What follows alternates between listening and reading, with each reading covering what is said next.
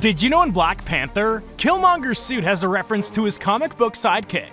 Towards the end of the movie, we get the epic fight between T'Challa and Killmonger, where we can see Killmonger's Black Panther suit in full up close. The golden-hued variant of what the King of Wakanda wears features a head with leopard print on it that could be a reference to the Marvel Comics. While we don't see Preyy in the movie, we know that he was a trained leopard that was Killmonger's sidekick, which may be why the villain wears the print on his suit as a nod to his origins.